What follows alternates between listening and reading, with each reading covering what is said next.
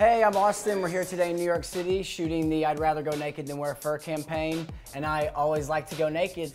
I'm a big advocate for anti-fur. It's just horrendous the way that they treat these animals, and it happens on a daily basis all over the world, and it just needs to stop. You know, there's so many different alternatives, and fur is just, you know, being a label whore. It's like, oh, look at my mink coat, and that's just not important. You know, your personality is what really needs to shine through, not what you're wearing on your back. Sat down with Marc Jacobs and asked him, you know, why do you use fur? It's not necessary anymore. He really doesn't have an answer. I find it shocking that any designer, male, female, gay or straight, would use fur. I mean, it's just about compassion.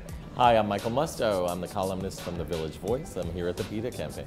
PETA has stayed relevant and in the headlines for decades now, and that's not easy. A lot of activist groups have fallen by the wayside, but PETA makes sure to stay relevant by using the right people in the ad campaigns, like me, using attention-getting devices and not being complacent. They never sit back and rest on their laurels.